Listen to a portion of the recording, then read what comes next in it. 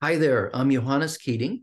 Today's topic is ISTDP-Informed couples therapy. Two things come to mind when I think about this subject.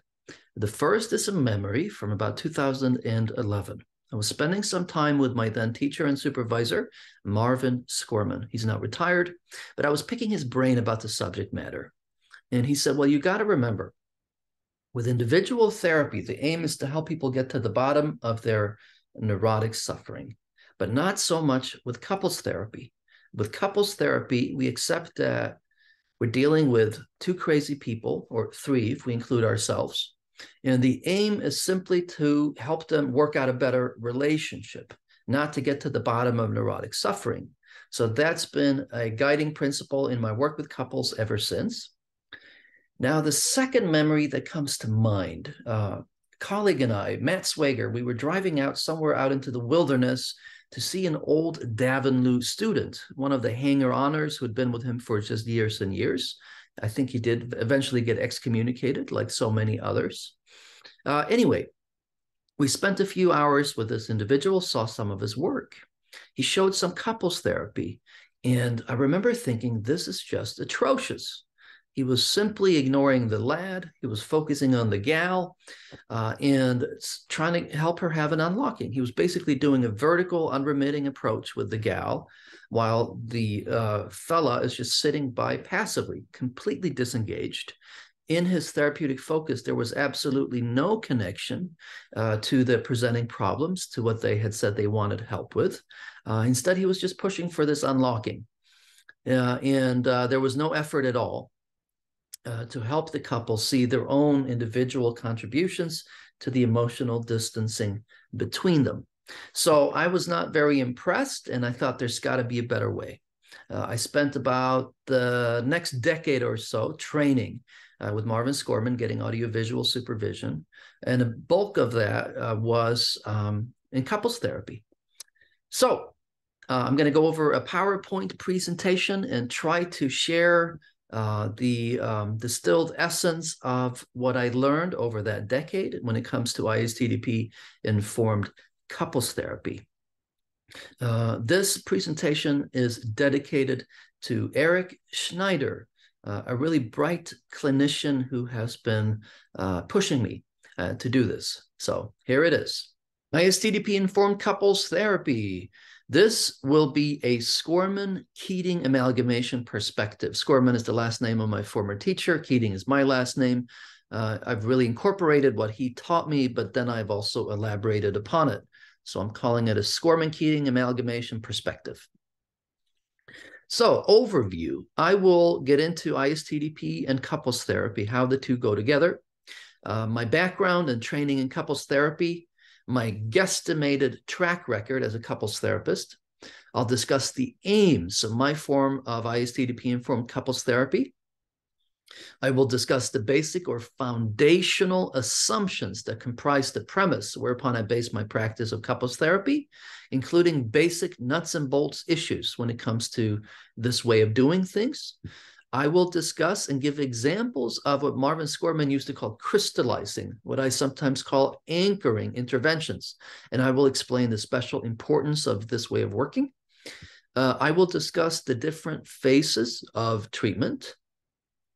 I will offer brief, de-identified, let me stress, de-identified transcripts, excerpts of transcripts, and examples of my interventions with 4 different couples that capture important elements of how I practice ISTDP-informed couples therapy. Again, the transcripts are all de-identified, and they are inspired by very difficult cases, difficult couples from over 7 years ago that took place in a community mental health setting. And I think one of the last transcripts, I called them Amanda and Mick. That highlights a case where I just wasn't able to help the couple very much at all. Their relationship was characterized by a whole lot of instability and chaos, but I think it'll be interesting to showcase that. And more generally, I think it's important that those in a teaching capacity discuss work that didn't go so well. There's a lot to learn from difficult cases. My about 9-year stint in community mental health was one hell of an education. When you work with really disturbed people, it just really, really helps in terms of improving your skill set. And then when you work with people that are less disturbed, well, you're going to be that much better. So let's get one thing right. Habib Davanloo, he did not work with couples, though he had, in 1986, Dr. Saul Brown write an article about family therapy in the International Journal. That was quite an interesting article. If you're interested and you don't have access to it, shoot me an email. I'll make sure you get a copy. Adaptations to couples therapy in terms of ISTDP, it's done by different people. I'm not personally aware of any published outcome data. There certainly is none in what I do, which makes what I do experimental. People have taken this in different directions, though. Marvin Skorman, he adapted it in his way. I incorporated his approach, and then I elaborated on it. Roughly 30% of my approximately 800 hours of supervision with Marvin Skorman was centered on couples therapy. This stint of training was from 2012 to 2021. So I personally do not methodically collect outcome data. So feel free to take what I'm going to say now with a grain of salt. But my rough estimate is that over a 9-year period where couples have comprised anywhere from 20 to 40% of my caseload, only about 7 or 8 couples have not been helped at all, whereas the vast majority are either significantly or moderately helped and reach their goals in anywhere between 8 and 30 sessions. I estimate that half of those that I have not been able to help would probably not benefit from any couples therapy, as there was either substance use involved, too much instability in their lives, or their goals fell outside of what couples therapy can really help with. For example, they wanted help not getting triggered or wanting to make sure the other person never gets upset. And then the other half of the folks that I was not able to help, I am sure it had to do with limitations of my skill set.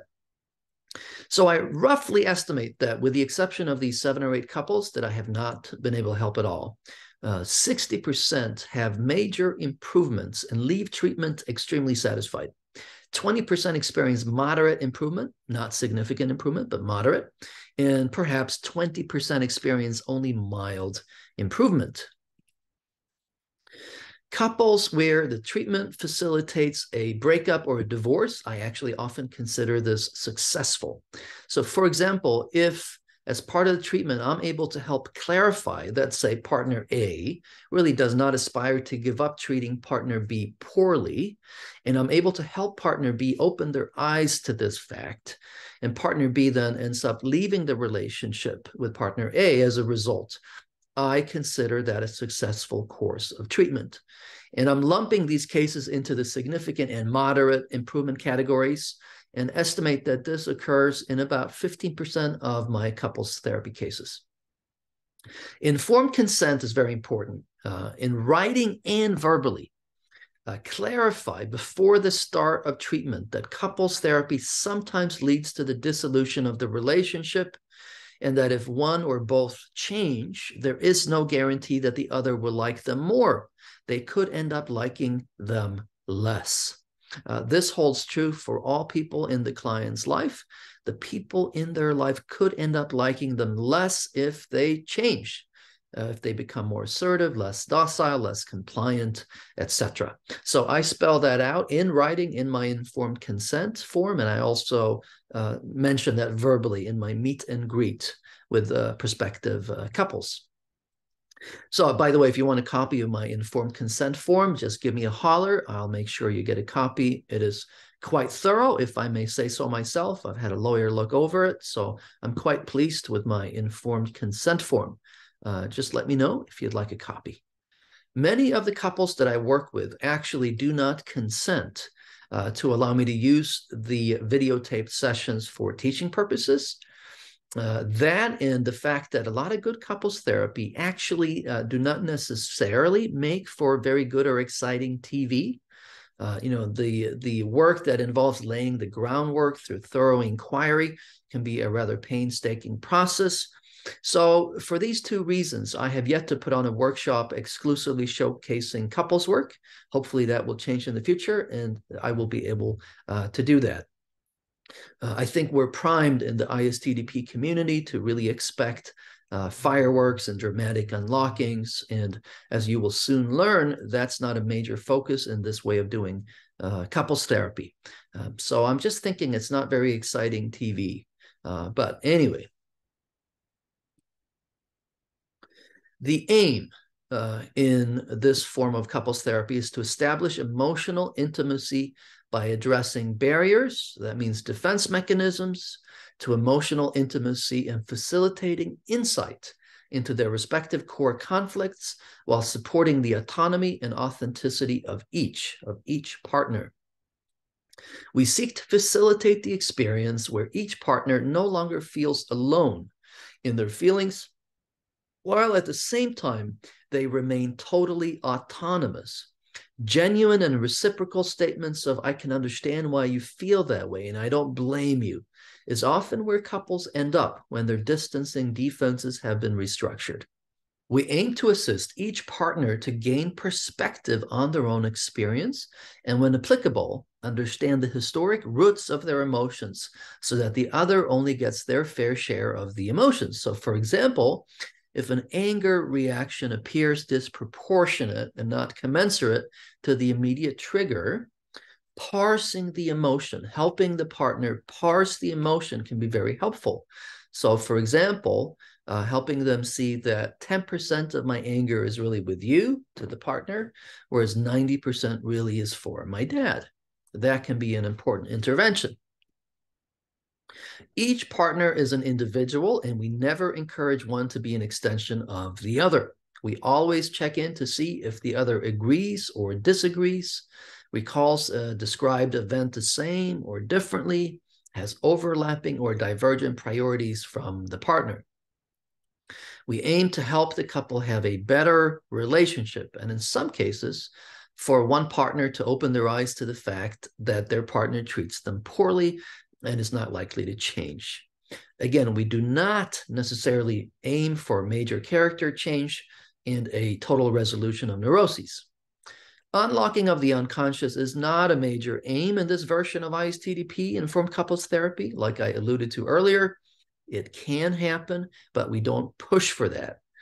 So because of that, there really is less of a need to be hyper-focused on the microanalysis of the rise of the feelings, or trying to maintain that rise, or being hyper-focused on unconscious signals. Now and then, unlockings happen. If a partner comes in and they're furious, highly mobilized, their hands are going like this, and we know that the other partner would not be blown out of the water by an unlocking, we might just say, what do those hands want to do? And with that little nudge, that could usher in and facilitate an unlocking. So if it's right on the surface and all they need is a little nudge, and their partner is not fragile or would not be blown out of the water, then yes, we could just nudge a little bit and facilitate an unlocking of the unconscious. But that happens spontaneously and organically. We do not necessarily push for that in this form of doing ISTDP-informed couples therapy. We work towards creating a two-person relationship by honing in on the true and subjectively authentic perspectives, priorities, and feelings of each partner, while helping each communicate this truth in a way that is emotionally intimate rather than distancing. Change happens through repeated exposure to emotional contact and the experiential here and now focus on their immediate experience, along with insight into the obstacles, the defenses, and their psychodynamic conflicts. So, for example, this really amounts to greater self-understanding of their own triangles of conflict and person, a low to medium measure of rise in affect while having a focus on the couple's defenses. That appears actually very much to be a primary mechanism of change, as far as what I have observed over the years. Change also happens as the couple learn new skills. There's a behavioral component, yes, there is. in seeing the therapist model emotional intimacy through live commentary and simulated behavioral points of contrast that help the couple distinguish feelings and intimacy from anxiety and defensive behavior. This is both behavioral and insight-based. What may look like mere behavioral suggestions actually have a restructuring effect in that in addition to teaching skills, these suggestions mobilize feelings due to the implied emotional intimacy in the suggestions. And again, they drive home the distinction between feelings and intimate expressions of feelings from anxiety and defensive ways of relating. An example of a behavioral point of contrast. Therapist, so you're angry, but you deal with that anger by talking down to her. Do you think the odds of her being there for you would be better if you would calmly express your anger in a sentence or two, explain why you're angry? End of quote. So this paints a contrasting picture where an intimate expression of anger contrasts with a defensive approach of talking down to his partner. This helps differentiate the feeling from the way the feeling is handled, which would be the defense. Behavioral suggestions and simulated points of contrast also amount to a form of portraiting emotional intimacy, which gives voice to and fleshes out longings for closeness, and also insofar as individuals and couples are defended against mixed feelings about closeness, defenses will also be mobilized. Change happens when each partner sees their own role in the problems, in the distancing, and turns against their distancing behaviors in favor of emotional intimacy. When the therapist proposes that one partner change defensive ways of relating in favor of a more emotionally intimate way of relating, an effort is made to help the partner in question see how this could improve their own life. And that this change may be something that they would want to work towards, regardless of whether or not the relationship works out or not. This ensures genuine as opposed to compliance buy-in, and it delivers the critical message that each partner cannot change themselves as a favor to the other person. Each partner needs to have reason and motivation to change because it's more important to them than it is to anybody else. Sometimes when I see this dynamic in play, where one partner is trying to change themselves to placate the other person, I will say, look, you can help someone rearrange their furniture, you can give them a ride to the airport, you can lend them money, you can make them dinner. Those are the kinds of things you can do as a favor to someone else. But changing how you deal with your own emotions, that's a no-go. You can't do that as a favor to someone else. That is too deep and too fundamental to how you are in the world. Those are the sorts of things you cannot do as a favor to someone else. The couple tend to mobilize each other's feelings just by virtue of the issues that bring them in for couples therapy. They're often pissed at each other. And so they will mobilize each other's feelings, which reduces the need for the therapist to apply strong pressure. So to reiterate, since therapeutic gains tend to occur in the absence of dramatic unlockings and instead through the repeated exposure to real emotional contact and a measure of affect, we do not need to be hyper-focused on the level of rise of emotion or signals from the unconscious in this modality. Unlockings are not the aim, though they can certainly happen like I outlined earlier. So that's not the main focus. There is, of course, some tracking of signals and some monitoring of unconscious cues and taking the pulse of the unconscious to some extent, but that's really in the background. It's not in the foreground. It's not the main focus in this form of couples therapy. So this format of ISTDP-informed couples therapy is not about doing parallel individual therapy with each, while the other one is watching from a disengaged or voyeuristic position, like I mentioned in my opening. That is not what this form of ISTDP couples therapy is about. There might, however, be stretches, of course, of couples therapy sessions where one partner is the main focus and sits in the hot chair, so to speak. But if this is done well, the other partner will not feel left out and will still feel very engaged, actually. Generally, we facilitate a balanced focus between the partners, where after the focus has been on one partner for an extended duration, we turn to the other and check in. How are you reacting to this? So generally, we try to have a sort of a balanced sort of tennis situation where it goes from one to the other. But of course, there are stretches where one is more in the hot chair. For example, if they are more defensive, then they get more attention. Emotional intimacy consists of authentic ways of relating that are stripped of defensive ways of relating. This typically has two components. The first is conveying the essential message. That was a term I learned from Eric Schneider. The essential message of your own perceptions and emotional responses. So the perception, the interpretation, and the emotional response.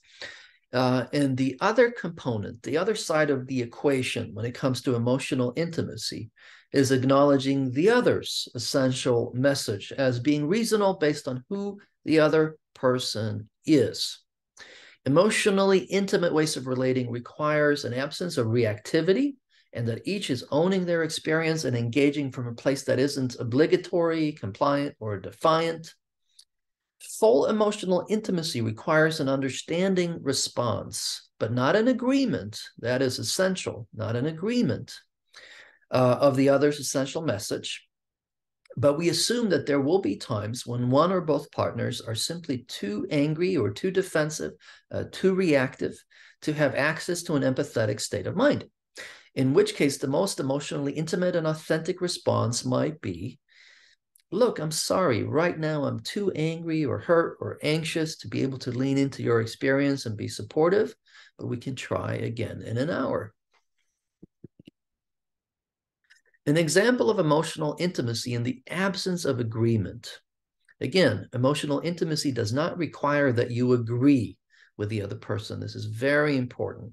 So here would be an example. Quote, I don't remember this event the same way you do, and I disagree with how you're characterizing my behavior.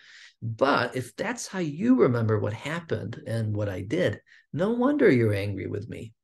So here the spirit is one where everyone is open to the idea that reasonable people can disagree and have different recollections of events. Here is a situation where we give the other person the benefit of the doubt, that we allow for the possibility that their perceptions might be accurate, may contain merit, and for the possibility that our recollections and our perceptions could be wrong. If it becomes clear, however, that one partner is not approaching the relationship or the treatment in a spirit of good faith, then we have to address that, of course. That does happen sometimes. Couples therapy might be contraindicated if it leads to abuse after sessions are over, where one partner punishes the other for having been critical in front of the therapist. So in situations of abuse, couples therapy can actually be contraindicated. Couples therapy assumes that both partners have a role in the problems that they're experiencing. We're always looking for the ways in which both partners contribute to emotional distancing. If it appears that one partner is primarily responsible for the problems, or if the couple sees it this way, then we suggest individual therapy and explain that the premise of couples therapy is that both have a role in the problems. The therapist only weighs in to confirm a perception if the perception is obviously true and occurring in real time in session. For example, she's describing you as combative and argumentative, and that's actually how you are in here too. So I agree with her. You really do tend to become argumentative and combative. In line with Maslow's hierarchy of needs, we assume a base level of stability is needed to engage in therapy. If a client doesn't have, let's say, running water, electricity, a working internet for virtual sessions, if that's what's happening, worried about where their next meal is coming from, etc., couples therapy and often therapy in general is contraindicated. Case management, perhaps some supportive therapy, yes. Uncovering exploratory therapy, not so much.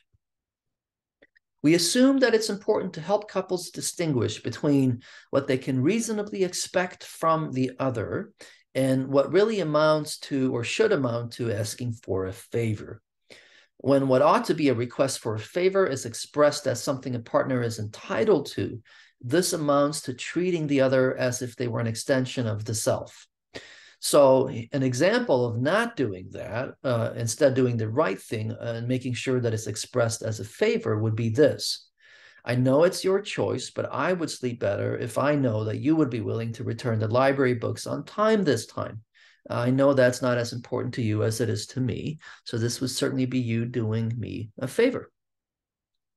Except in parenting situations and in certain specific situations where agreements have been made, partners comprising couples should never give up their autonomy. Parenting is different. The parent really is an extension of the child's needs in many ways. If a child needs their diapers changed in the middle of the night, a parent is not autonomous. They need to go and change the diaper. So parenting is an exception. If you have made certain agreements and promises, though that's exceptions. But by and large, it's never, ever appropriate to give up your autonomy for your partner. What one can reasonably expect, however, of your partner is that the other give serious weight and consideration to your feelings and needs, that the other factor in your feelings and needs and preferences in their decision-making process, that they do not simply make unilateral choices, that they allow for a we instead of just a me. But no one is entitled to the other's obedience. Let's get that right. We assume that anger is the felt sense of not liking something, of disliking, and that this is a commonplace experience, and that this can happen even if the other has not done something technically wrong. Emotional intimacy, therefore, requires an openness to whatever we and the other feels, regardless of whether or not the emotions appear rational.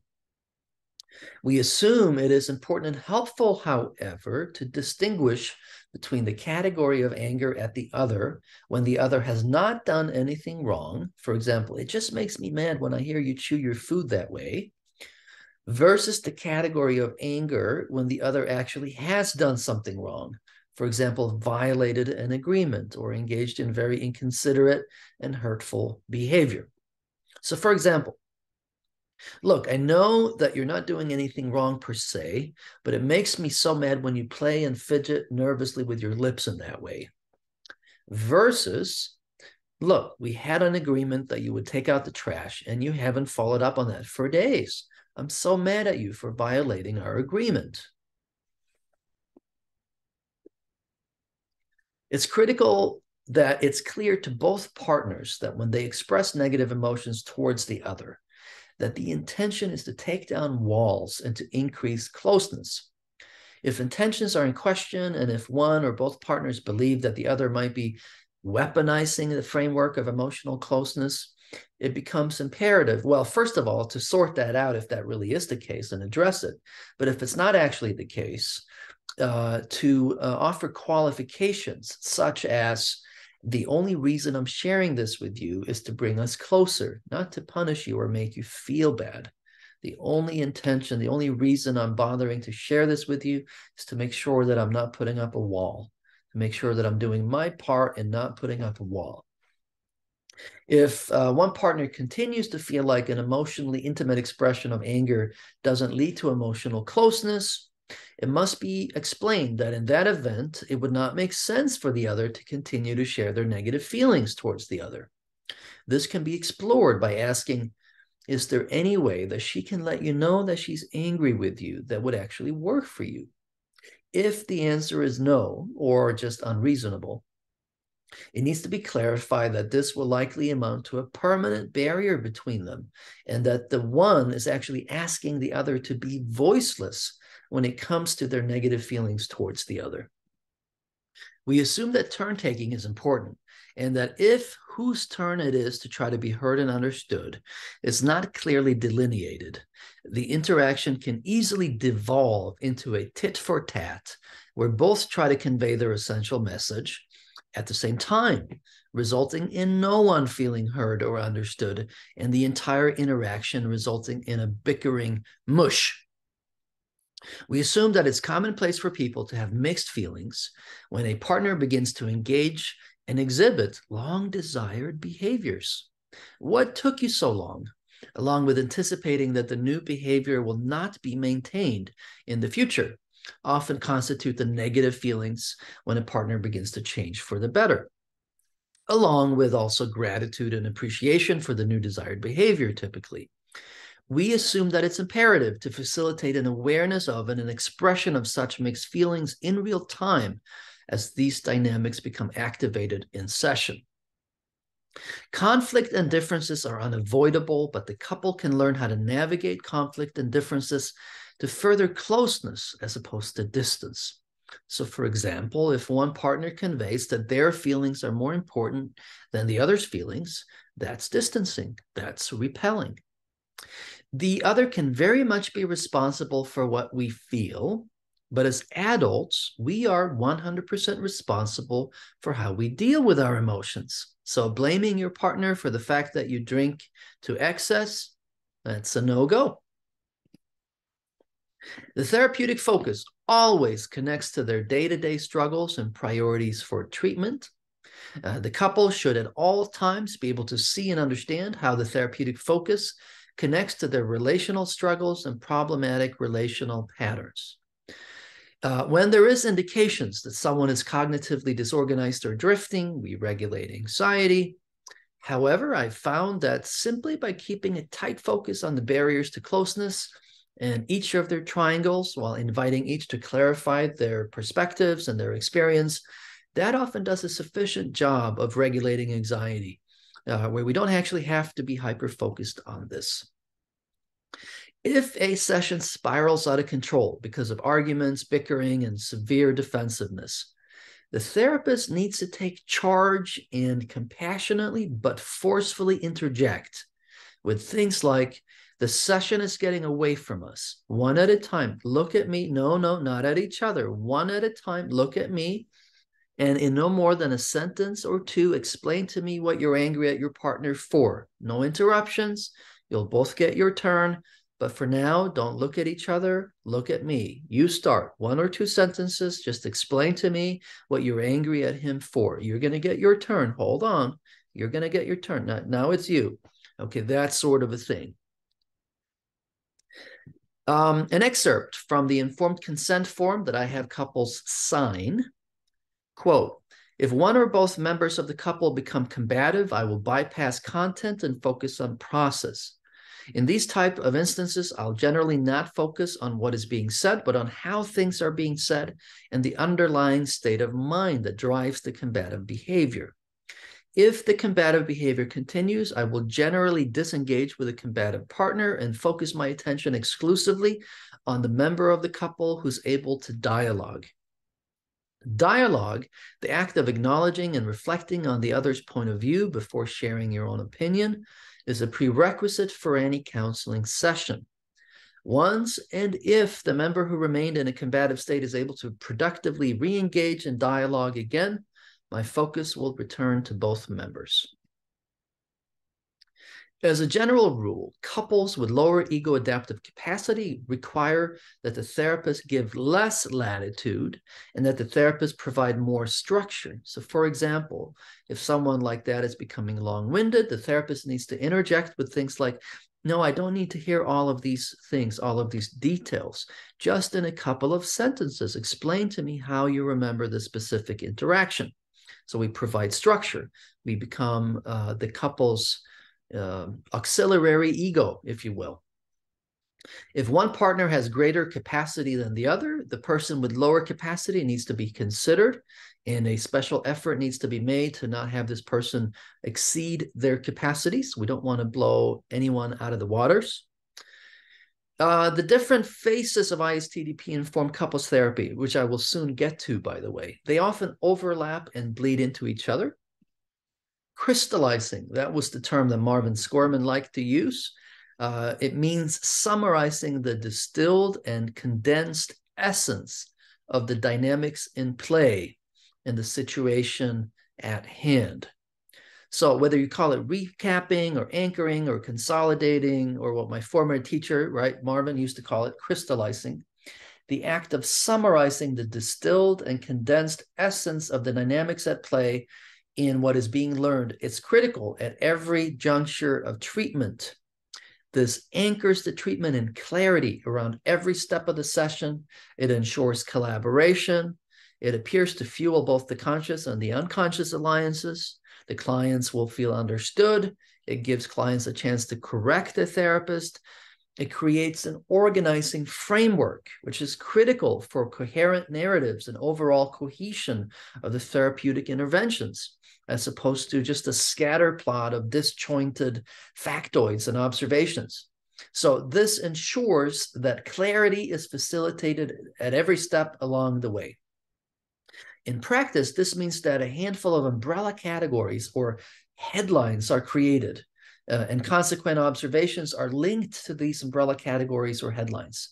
The headlines tend to center on how clients defend or avoid or defeat themselves, as well as particular themes and triggers of emotions, such as not being taken seriously, feeling invisible, abandoned, and other hot button precipitating themes that are emotionally charged and raw for a given client.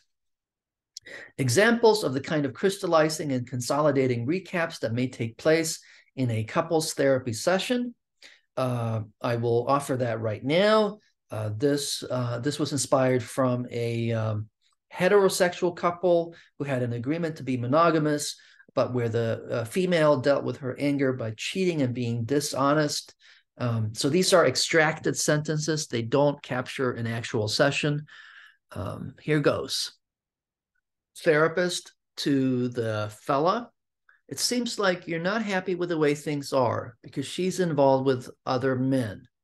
And then therapist to the female now: and you don't seem unhappy with that at all. You seem to like things the way they are, with you having relations with other men. That's okay with you. And you're actually only unhappy that he's unhappy about it. So when he does something that makes you angry, you don't deal with it directly. You go to problem-solving mode, then you withdraw, and then you go to other men and violate your agreement to be faithful. So just crystallizing her triangle of conflict at that point. Is this just in your relationship that you deal with your anger like this? Or has this been the case for a long time in other relationships as well? Crystallizing the fact that this is likely a pattern. Is that okay with you? Has that worked out well for you? Or would you prefer to be more direct when you're angry? The patient: no, I want to deal with this. Therapist: so dealing with your anger in these ways has really been an ulcer on your life, and this predates this relationship. And you'll take these patterns into the next relationship unless you deal with it. Crystallizing the reality of these patterns, the cost of these defenses. So it seems like you become emotionally distant when you're angry. You problem solve, then you withdraw, and then you act out in ways that are hurtful to the other person, to your partner. And that's been a disaster for you. Just crystallizing, bringing all of this into bold relief. So now we know that when you're angry, there's a part of you that wants to be hurtful. And this was your way of expressing that impulse to be involved with other men and not honest about it. Was it the first time? So it seems like that what you could do to make the relationship better is precisely the same thing you would want to do whether or not you were in this relationship or not. To make your own life better, this is to get buy-in and to make sure that I'm not asking her to be an extension of the partner, that this can actually make her own life better as well. And to disabuse her of the notion that if she just stops seeing other guys, all will be fine. That this is a more deep-seated pattern and that she may want to consider trying to get to the bottom of it for her own sake. Patient: anger is not one of my better emotions. I don't deal with it well. Therapist: would you like to learn how to deal with it better than how you deal with it now? So staying very snug and close in on the immediate dynamic at hand and bringing that into bold relief, that is crystallizing or anchoring. The phases of the couples therapy: first phase, inquiry. We find out what changes each of them are envisioning if couples therapy were to be successful, clarify their respective priorities, and ensure that they know that the priorities can be different. Is there common ground on what they want to be different? Does that common ground fall within the parameters of what couples therapy can do? Where there is no common ground, clarify that the issue is not likely to change. Where there is common ground, explore specific examples of the problems. You want to listen for themes. You want to listen for the precipitating factors, the triggers. Clarify each of their respective perspectives. Did I get that right? Here's what I've heard you say so far. Did I understand that accurately? Distinguish between resolving disagreements versus resolving how they handle and communicate around disagreements. Some disagreements cannot be resolved. And find out, you want to find out if the couple still finds it worthwhile to improve how they communicate around irreconcilable differences, even if the underlying substantive disagreement and difference cannot change. You don't want to assume that all clients and couples will find it worthwhile to work on the process of communication if the substantive difference and disagreement about the subject matter cannot be changed. So, for example, child rearing practices, views on what constitutes cheating, and so on. Phase 2, defense work. Here is where we put each of the partners on their own respective triangles of conflict. We help them see their own individual contributions to the emotional distancing. We here want to link the chief complaints, the presenting problems, to their defenses, to what they do to distance. You will want to propose a dynamic formulation of the problems that equates distancing behaviors with their problems. You want to find if you can get consensus on this way of conceptualizing the problems. You're going to want to try to attempt to turn each of them against their own distancing behaviors, against their defenses, and you're going to want to pitch an alternative. The alternative will always involve emotionally intimate ways of relating. Seek consensus on the suggested new way of relating and behaving from each. So making sure that the suggestion is preferable for each partner. So for example, therapist to partner who talks down to his wife. Do you think the odds of her being there for you, which you say is important to you, would be better if instead of talking down to her, you calmly expressed your anger in a sentence or two and explained why?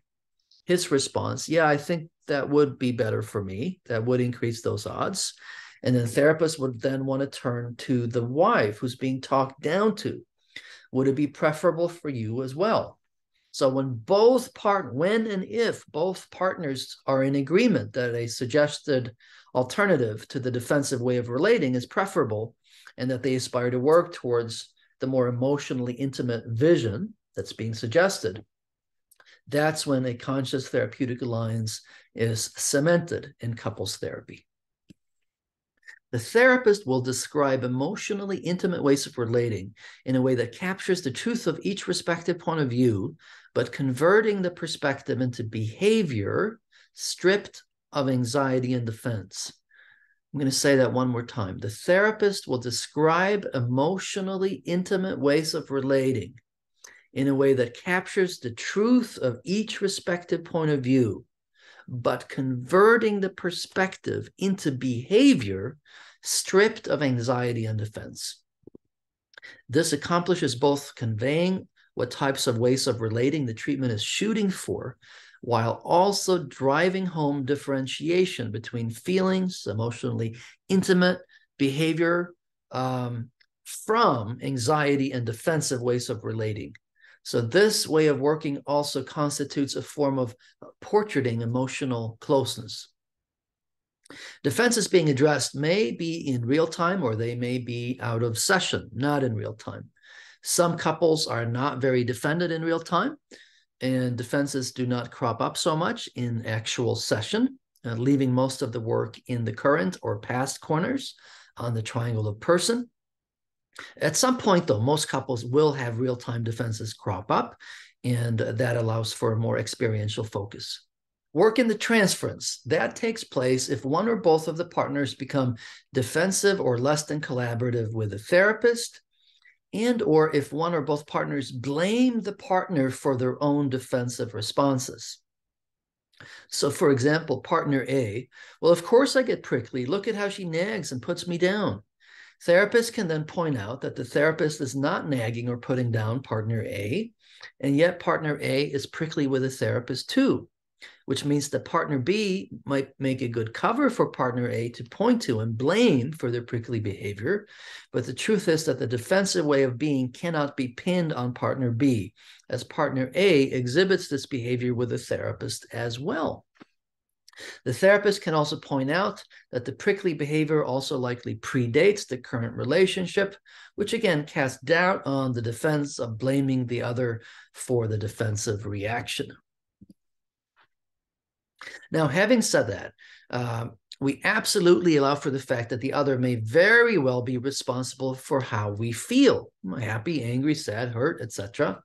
But how we, as adults, deal with our emotions is 100% on us. It's our responsibility. The couple typically mobilize each other. There's often very little need for the therapist to apply a lot of pressure. Plus, we often get enough therapeutic mileage from low to medium rise in feelings to accomplish the couple's therapy goals. Remember, we're not aiming for major character change and a total resolution of neuroses in this format. This is another reason there is often no real need for the therapist to apply heavy pressure. Challenge of defenses, casting doubt on dysfunctional strategies. For example, what are the odds that he's going to want to be there for you when you lecture him? The head-on collision, clarifying reality. For example, the possibility that something is not looking like it's going to change, lack of common ground. I don't see a path forward. A given issue is simply not likely to change, clarifying the reality of the consequences of a given position. This is especially important when a partner takes a position that is antithetical to emotional closeness and intimacy and very much jeopardizes the accomplishment of the therapeutic goals. The working through phase, this phase takes place when the foundational work on defenses has been done. The conscious therapeutic alliances are in place. The couple, they've been turned against their defenses. And here then, sessions consist of two primary tasks: working through deeper and more intense affect, and or the therapist offering a running commentary on the couple's interactions, continuously modeling, here's what it would sound like if the two of you were being emotionally intimate right now. The repetition of driving this home ensures that the new skills go into the couple's implicit memory systems, and it becomes part of new habits. And then the termination phase, the couple enters sessions with most of their difficulties resolved. It becomes clear to everyone that there's just not much left to work on. One or both of the partners might be anxious about terminating, as couples therapy has become associated with the couple managing to turn fundamental corners in the relationship. But assuming there's nothing left to work on, we say goodbye. Some couples, they come back from time to time for tune-up sessions. And now we've entered the application section of our presentation. This is the juicy, exciting stuff. Keep in mind that the excerpts of the transcripts are really extracted from the overall context. So this is like an appetizer or a tapas, where you get a little vignette, but it's really not meant to capture the whole context. So I probably won't introduce too much about the background information and the chief complaints and so on and so forth, but really just to impart a flavor. Sam and Pam is entirely made up, fictional. And we'll just jump right in. Therapist. So she knows what she can expect moving forward. Are you okay with dealing with your anger in this way, haranguing her in this way? Or do you aspire to change how you communicate your anger? So this is a clarification of the distinction, critical distinction between anger and how the anger is dealt with. seeking clarification on Sam's position and what he wants, which includes a soft challenge, really. Soft because I'm not directly saying that Sam should change, but still casting doubt on the defense by asking the question in this way. All defense work, by the way, whenever we're identifying defenses, it really includes a soft challenge. That's just how it is.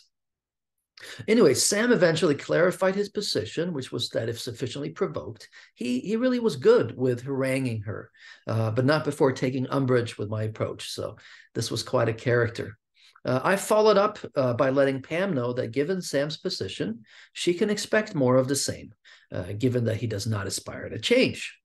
So what am I doing? I'm reflecting back the logical consequences of Sam's position to allow Pam to make an informed choice and to bring into bold relief the consequences of Sam's position.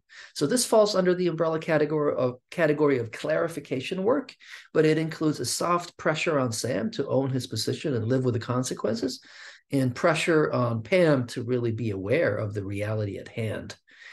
So here Sam becomes combative. He says, I'm throwing him under the bus. I told him calmly, well, no such thing is actually happening, and that I'm just reflecting back the implications of his statements.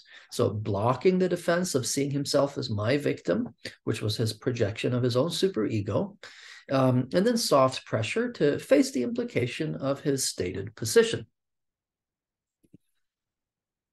Now, the bickering between them is ramping up. Therapist, you both seem angry. Can you just explain to me what you're angry at each other for? I just want to understand.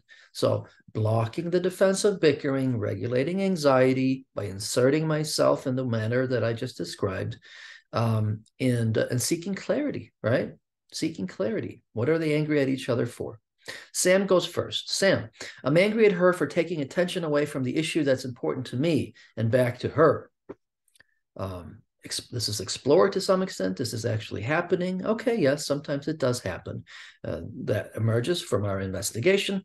Therapist, okay, so you're angry at her for that. Anything else that you're angry at her for? Sam, times when she's playing the victim card, when she's manipulative.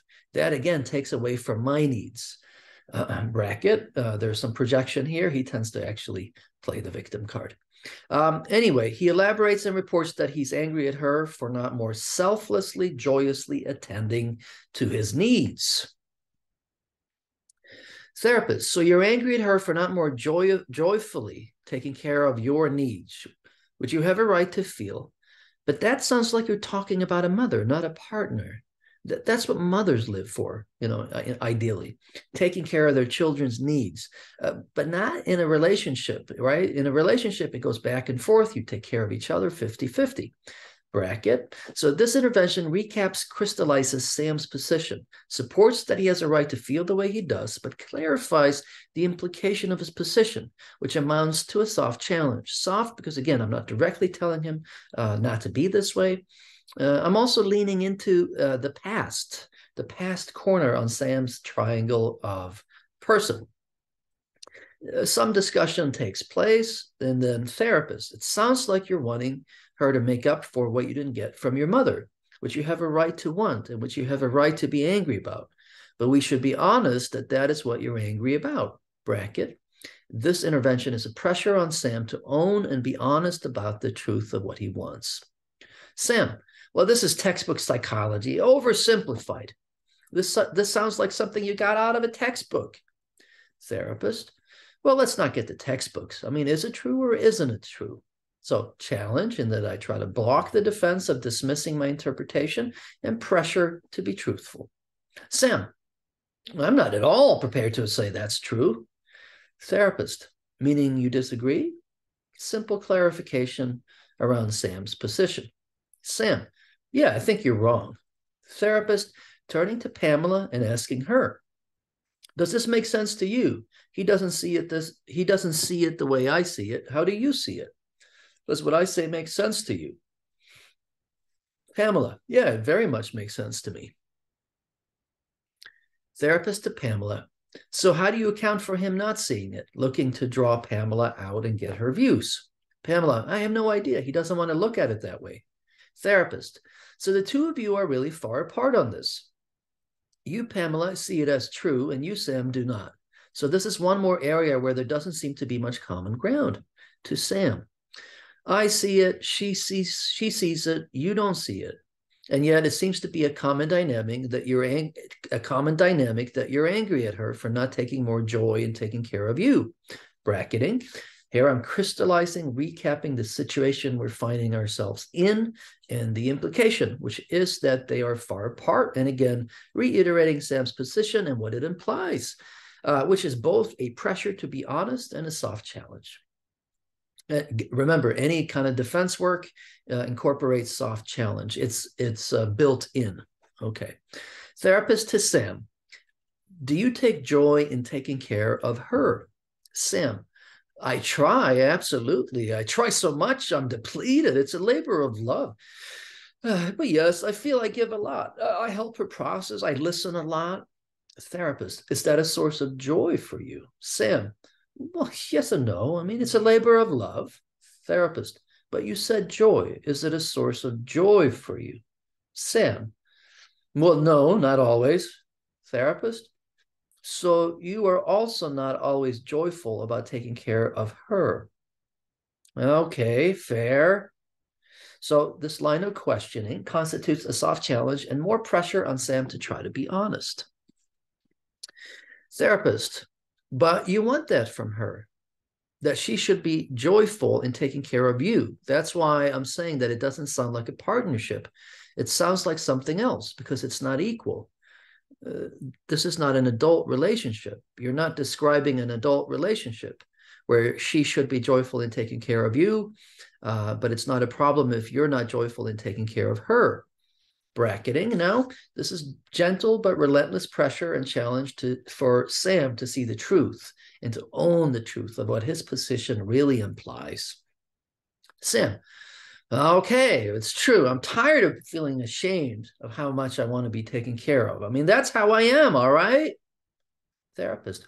Well, that's okay. I'm not saying that you shouldn't want that or that you shouldn't be angry about not getting those wants met. I'm just saying that there seems to be a core dynamic between the two of you, that you want her to be an extension of you, the mother you never had. You're allowed to want that. I just want us all together to be clear and honest that this is what is going on. Bracketing, pressure to be honest while making it clear that I'm not asking him to change this. This undoes projections. Therapist turning to Pamela, and maybe that's okay with you. Maybe you don't mind being treated like you should be in the role of his mother. Maybe that's okay with you. Bracketing, seeking clarification on Pam's position about being on the receiving end of this behavior dynamic. Pamela, no, I really hate that. Therapist, is that what you're angry at him for, treating you this way? Pamela, absolutely. This is exactly what it is. Pamela appears riveted as I engage Sam, seemingly appreciative that the issue is being addressed. Therapist turning to Sam. So is it reasonable that she hates that? Is that a reasonable reaction? Sam. No, she really should not feel that way. I give so much. I think she should give more. Therapist. Well, that's not what we're talking about. Who should give more has actually nothing to do with what we're talking about. Nothing at all. Why are you bringing that up? Sam remains silent. Therapist, we're talking about her not taking joy in taking care of you, like a mother would take joy, or a father for that matter. And you not always taking joy in taking care of her. That's what we're talking about, not who gives the most, which is a different subject. We're talking about that you're angry at her for not taking joy in taking care of you, but you don't either. But she should, which doesn't sound like a partnership. It sounds like a mother-child relationship. Or father-child for that matter, right? But right now, given these dynamics, this is what I say. It's the mother's job to take care of the child, but not the child's job to take care of the mom. Sam takes a slight sigh and he nods. The intervention constitutes challenge of Sam's defense of diversification and trying to change the subject and deflect, and pressure on Sam's denial and the implication of his position. Therapist again to Sam. So how long have you been in relationships where your partner doesn't take joy in taking care of you? How far back does that go? Does that go back to your mom? Did she take joy in taking care of you? Did she light up when you walked into the room? Sam. Yeah, I mean, this goes back a long way. Therapist. So it's understandable that you'd want that in your adult relationships because you didn't get it as a kid. It's understandable that you're mad that when you don't get it. I assume you're mad at your mother for not taking more joy in taking care of you. Sam, oh, well, that's very touchy. I don't know if I can go there. Therapist. Oh, so you mean you can be angry with Pamela, but you mean you don't feel angry at your mother for not taking joy in being a mother? Sam nods. So how long have you been pushing those feelings away? Sam shrugs. So it seems like you're displacing that anger onto Pamela, like you actually acknowledged in our first session, instead of feeling your anger towards your mother. Yeah. So is that really how you want to spend the rest of your life? Do you want to do that for the rest of your life? Sam's response is non-committal and evasive. So that'll be the end here for Sam and Pam. If you want the entire write-up, give me a shout out, email me, and I'll happily send it to you, assuming you're a mental health professional. All right, Amanda and Mick. This is the couple where their relationship was characterized by a tremendous amount of instability and chaos, and I was able to be of some service to them, but really not much help at all. And that's important to showcase. So here goes. A therapist to Amanda when she goes through the laundry list of not wanting mixed support. Therapist, so your anger seems valid. It isn't your feelings that's the problem, but I'm wondering if you're conscious that you're dealing with your feelings in a way that conveys that he has no redeeming qualities as a human being. That may not be how you feel or your intention, but it is how you're coming across. Bracket, commentary. So differentiating valid feelings from the defensive way that they're handled. Identifying the defense of monsterizing while acknowledging that this is just how she comes across and that it may not be what she's intending to do. Amanda, well, I don't have these skills. Therapist, I'm not telling you to do anything different, just that this is how you come across, like he has no redeeming qualities as a partner. Amanda, this is too much feedback. I don't know if I want to let him close to me. This is too much for me. Therapist, well, maybe you don't want anything to do with me either then. Amanda, well, for now, I'm really overwhelmed, okay? Oh, can you follow me? Amanda, well, I got a headache. I mean, no one was in my corner when I was a kid. Well, maybe I'm playing the victim card. Bracketing, right? So when I ask her if she can follow me, I'm assessing whether or not she has cognitive perceptual disruption. But there was some striatus signaling, and so probably not. Therapist, well, that is your right. If she wants to play the victim card, that's her prerogative. Well, that is your right. It doesn't look like you want to let anybody close to you, but it's a free country. You can do that. So should I continue talking to him for now? Would that be okay? Therapist to Mick. How are you reacting? Do you think that there's any truth in what I'm saying, or do you disagree in terms of how she's coming across? Mick, let's switch focus. Therapist, so it's not that you're disagreeing with me, but the two of you really don't want to face this today. It's too much to face? Bracketing, commenting, just seeking clarification. Is this what's happening? Is this the situation we find ourselves in? So much of crystallizing is just about, here's the situation we're finding ourselves in. Mick, well, maybe we could just brainstorm about like having a date night or something. Therapist, sure, go ahead. Bracketing, commenting, avoiding a battle of wills, clarifying that they will be driving this agenda. The couple bicker, and the picture emerging is one where their lives are in complete chaos. Therapist, so there's this dynamic in your relationship of lurching from crises to crises and keeping things in chaos, which impacts each of you and your relationship with your son. And I thought that that wasn't a good thing, so I've been working on trying to help you both give that up and learn more adaptive ways of relating to each other. But maybe that is too much anxiety. Maybe you prefer the distance that the chaos creates. Maybe that is what you prefer, and it's a free country. So bracketing, commenting, crystallizing the main theme, that they both create chaos in the relationship as a way to distance, being open about how I see things and what I have tried to do, while making it clear that I understand that they may not be interested, and making it clear that they are free to reject my vision for change, which undoes unconscious defiance, among other things. Couple, no, just not right now. Therapist, so you mean you want to deal with the chaos in later sessions, but not now? So bracketing, seeking clarification and a soft challenge of procrastination. Amanda, he's such a schmuck, such a terrible person. I don't want his support. I won't accept what he has to offer. He has no redeeming qualities. You put it well, Johannes. So formulation, she wants me to hate him as much as he does. I mean, she wants me to hate him as much as she hates him. Therapist, it sounds like you want me to dislike him as much as you do. You're giving me all these reasons for why I should be on your side and think that he's a schmuck.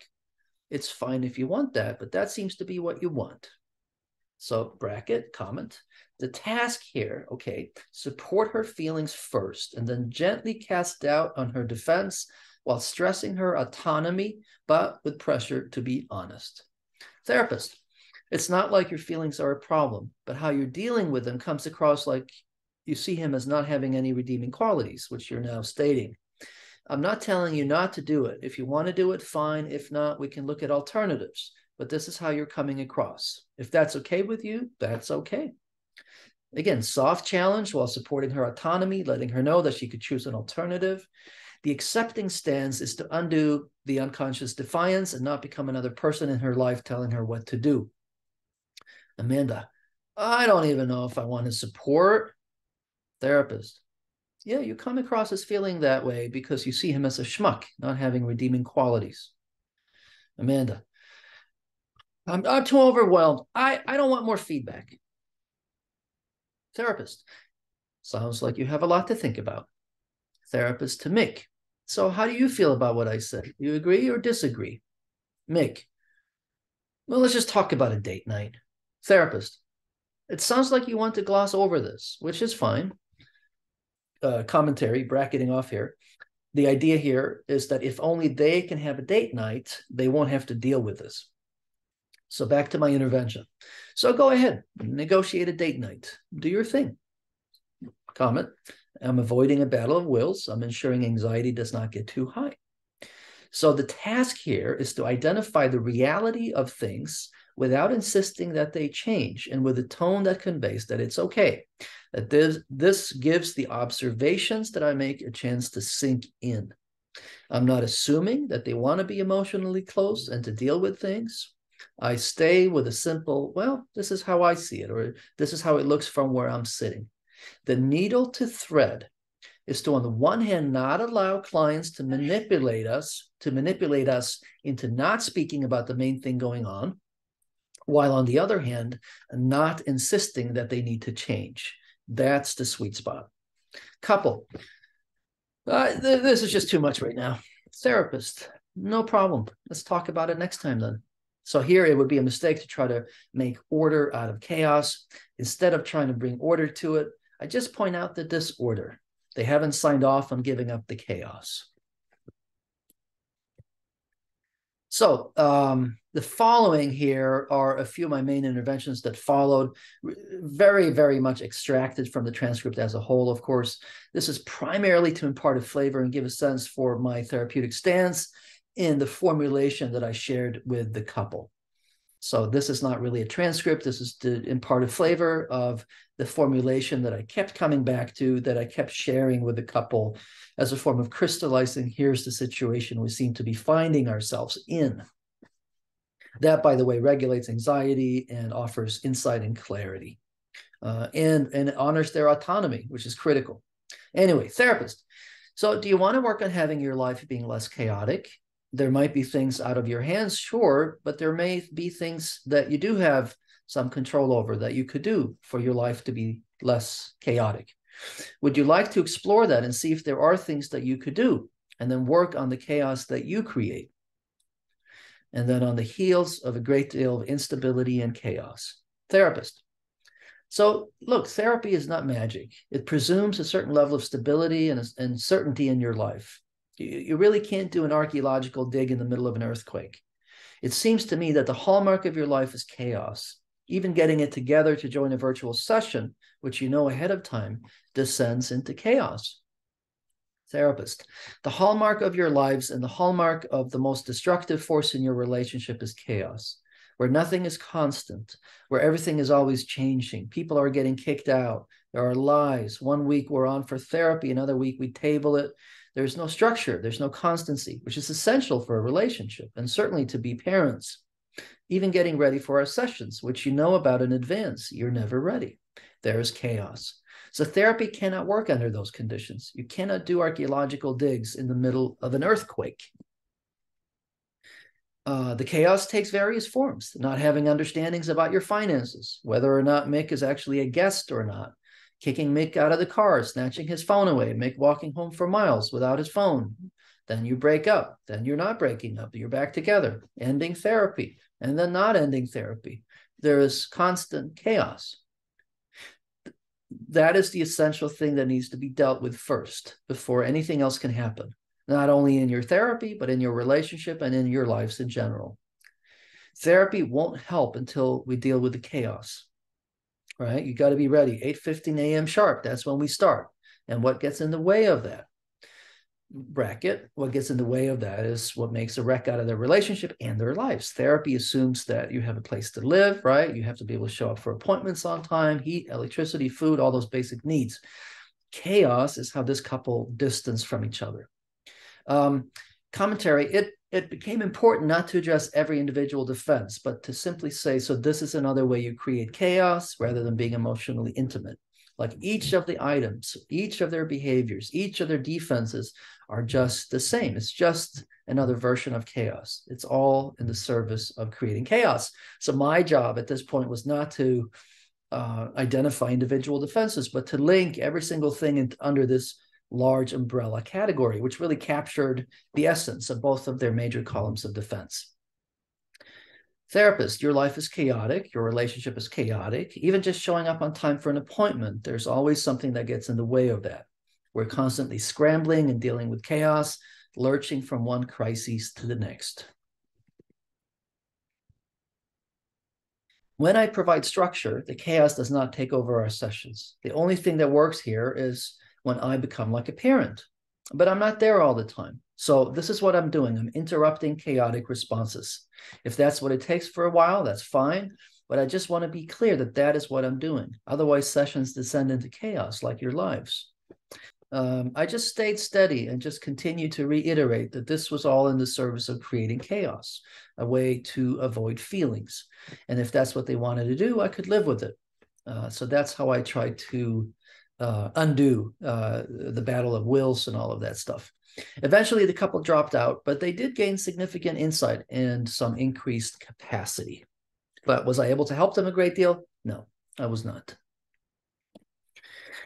So enter Tom and Maria. Same thing here, right? These are extractions, very much devoid from the overall context. But hopefully, it'll impart a flavor. So therapist turning to Maria. Do you really want to continue to scold and micromanage him? Is that working for you? Therapist to Tom. Do you really want to continue to be dismissive towards her and call her names? So the main way in which each create distance had been identified and put, and here I'm putting them at choice, right? Do you want to continue to engage your major column of defense, basically, in distance in these ways or not? Therapist to Maria. So you have this plan for how to move to this new location, but how does he feel about talking about it? Maria, well, he doesn't want to. He keeps blowing me off. Therapist, well, how do you know? Maria, well, he blows me off. Tom, it's fine. Therapist to Tom, so you are blowing her off. You're not saying how you really feel about it. It's fine, isn't saying whether you agree or disagree or how you feel about it or that you think it should be done some other way. So if she were to approach you and say, I would really like it if you could share your thoughts about the move. Here's what I'm thinking, but how would that be for you? What would be your response? Tom, oh, really, it's fine. Whatever she wants to do. Keep in mind, Tom tends to complain that he experiences her, Maria, as violating his autonomy. Keep that in mind. So therapist to Tom. So when I role play and ask you, if she asked you the way that I did, you don't say how you really feel. You're vague, evasive, and passive. So with that in mind, why would she ask you how you feel if you're going to give her that kind of an answer, unless you don't want to be included? When I offer you a role play where she's respecting your autonomy, you're the one that gives up your autonomy by not saying how you really feel, by not taking a position on the question, right? Again, he tends to complain that she violates his autonomy. The only person giving up your autonomy is you. She couldn't take away your autonomy even if she tried. You're an adult. Do you see how you give up on your autonomy and then become a victim of her? So bracket, commentary, defense identification, pressure to see his defensive pattern, and then casting doubt on his defense of blaming Maria for his loss of autonomy. Tom, I do see that now that you say it. Therapist, I'm guessing you have been doing that for a while. Therapist to Maria. You know, this is what he does. He gives up his autonomy. He invites you to take charge of the planning and then whines about it and becomes a victim. However, you exploit that so you can get things done. You didn't create it, but you do exploit it. So I'm clarifying this dynamic.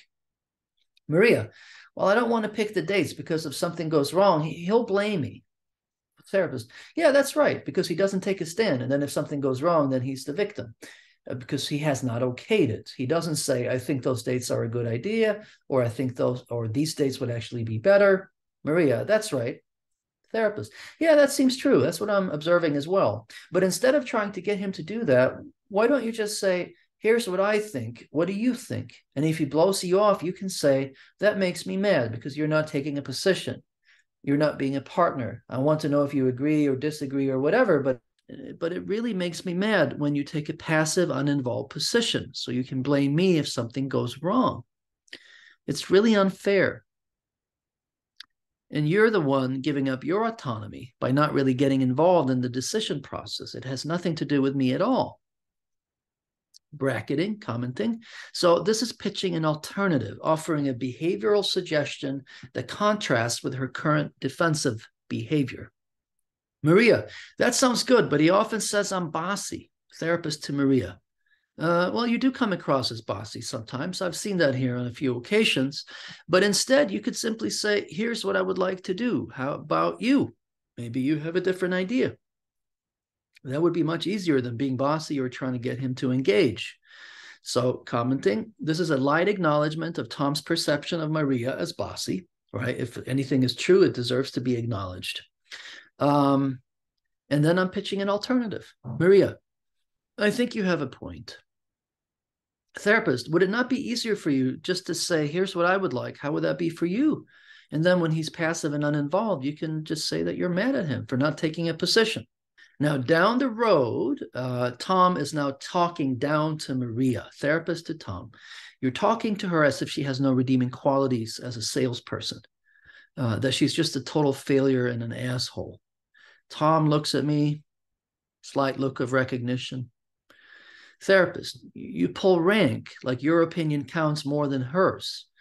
And if she does not agree with you, you talk to her as if there's something really wrong with her. This stops dialogue and ensures that she will not be there for you, that you will not be heard, which was your childhood. See, you're your own worst enemy when it comes to not being heard. So to bracket that. So there, because I knew about his childhood, that had come up. I could make that link to the past on his triangle of person. And I can do that while underscoring the cost of his defensive approach, that he's basically recreating his own childhood of not being heard and not being acknowledged. Tom sighs, looks down. Therapist, this is what I feel, end of discussion. And you, to her, you're an asshole, less than if you disagree with me. Tom, that's how you talk to her. And then Tom, yeah, I don't know. Therapist, like there's something terribly wrong with you if you disagree with me, that your opinion is be all and all. Do you see how this leaves you alone, unheard and unacknowledged, just like you were as a child? So identifying Tom's defensive way of relating and underscoring the cost to him. Tom sighs, tears up a bit. I do see it now, he says. Therapist.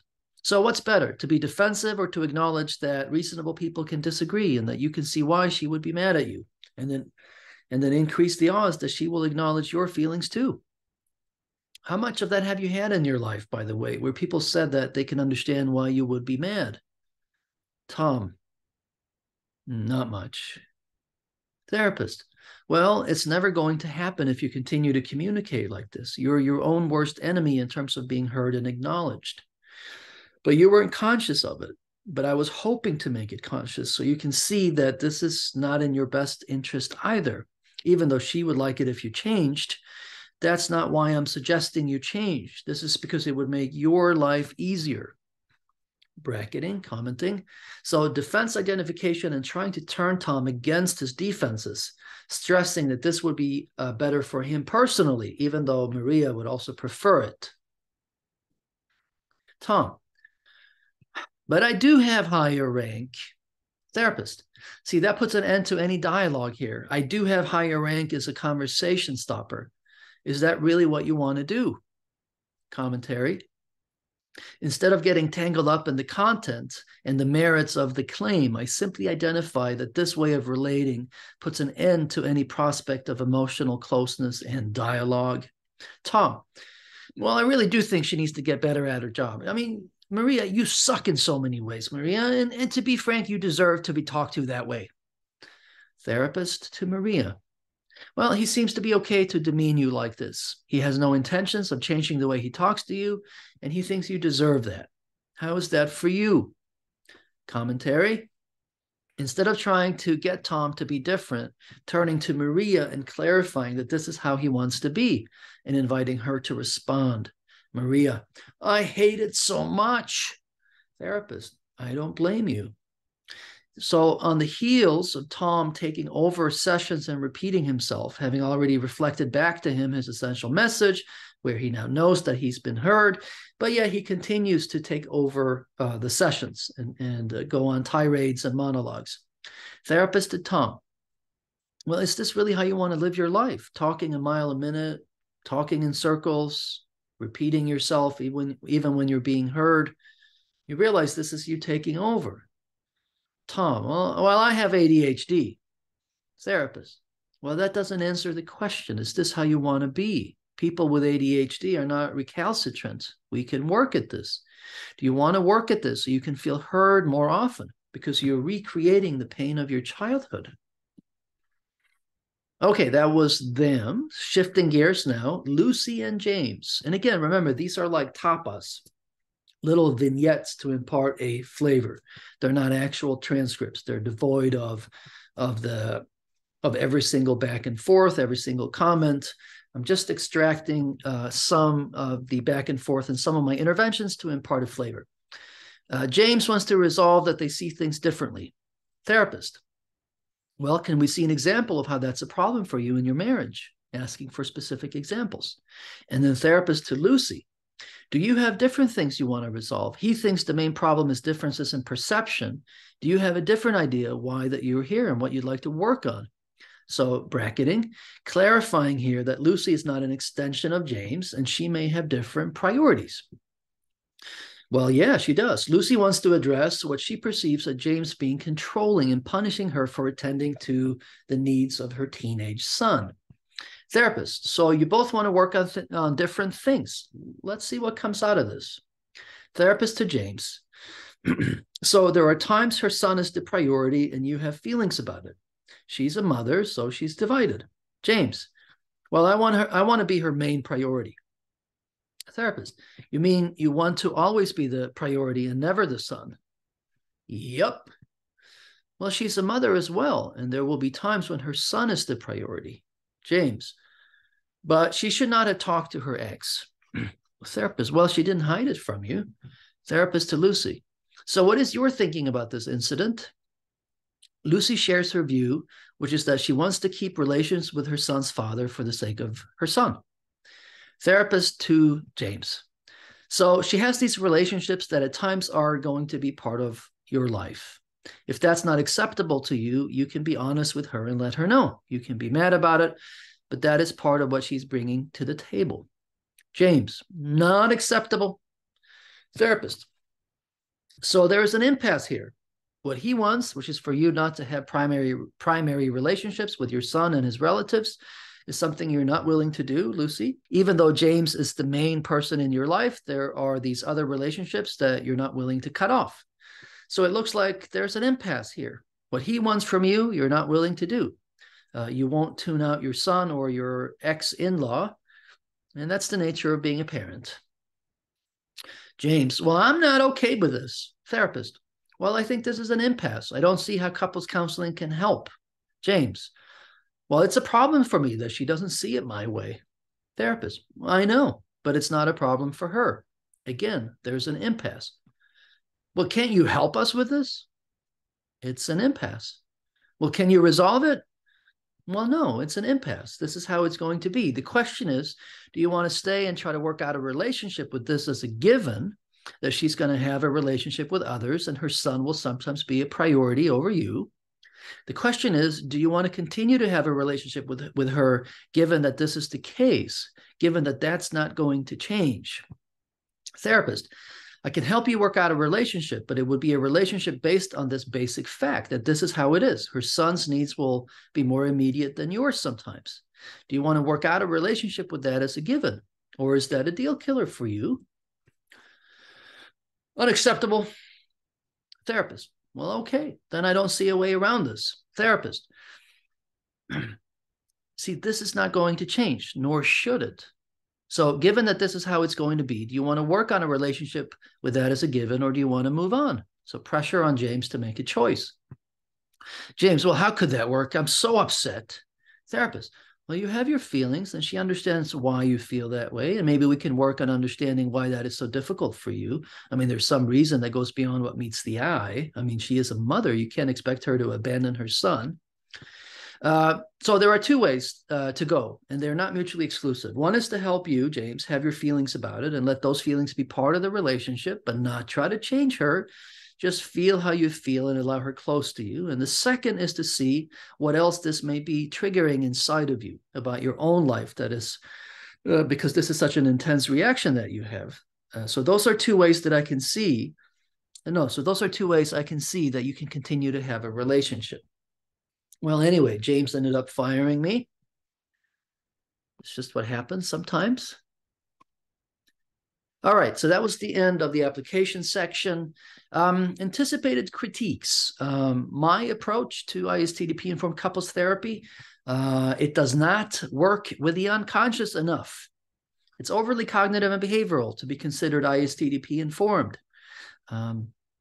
Challenging defenses without a high rise of feelings can deflate the process and precipitate clients to collapse.